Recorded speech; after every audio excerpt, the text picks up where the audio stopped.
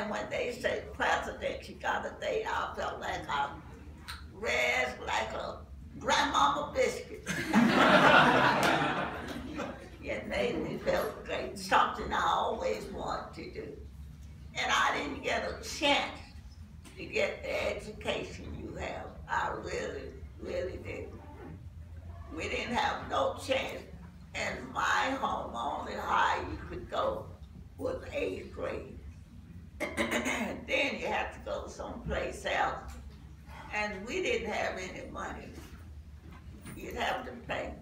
And you didn't have any money. You get about $3 or $4 a week.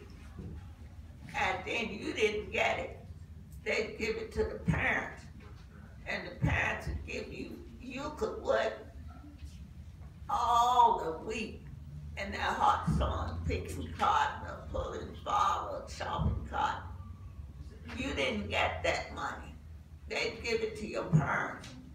And the parents would give you what they want you to have. If the parents say, you don't need no money, you didn't get no money. But you did the work.